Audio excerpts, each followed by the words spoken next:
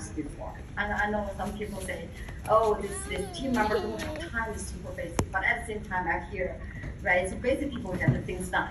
Can you share that your journey, how you transition from two full-time jobs to WFG within 2 years and your income passed $500,000 income a year? Melissa? Yeah, we want to hear from you. Yes, so even myself, you know, this business has really, it's like a dream for me. You know, I used to work, as you mentioned, 2 full-time jobs, no days off. My previous background, I'm a clinical lab scientist, and so when I was presented here, and I was very fortunate enough to attend my first convention, there I saw people from different backgrounds winning and really, you know, like changing their path.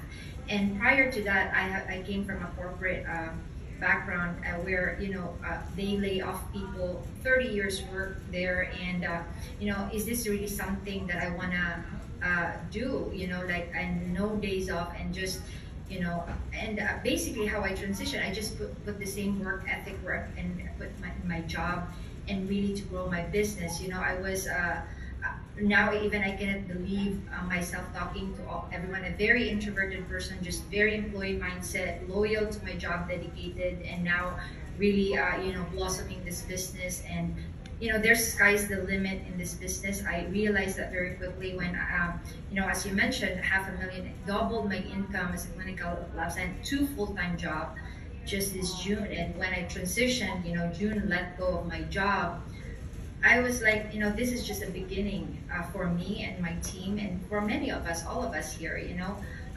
It's really just the sky's the limit here, and we can all be EVC, SABCs, and there's still a lot out there, you know, that I'm just excited for all of us, and I'm really excited that I'm in part of this organization where, yes, we support each other and we lift each other up. Okay.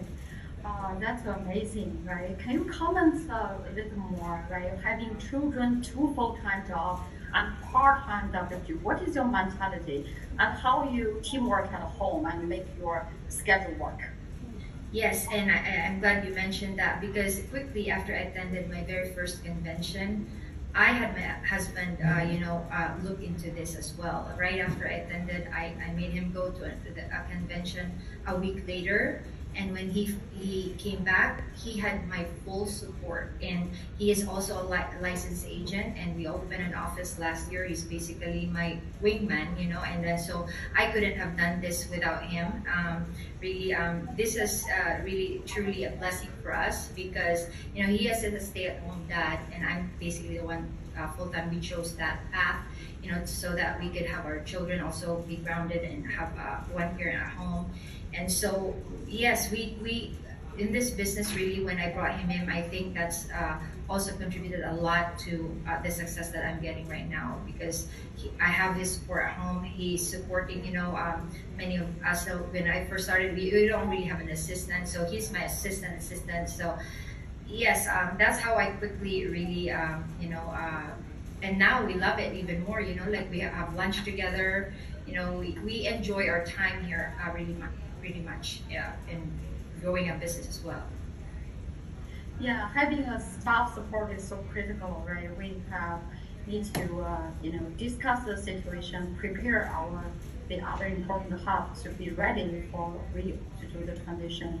Omo, can you share, when you quit your job, did you ever have some conversation with the husband? And Amy, what is your experience? How to settle down home and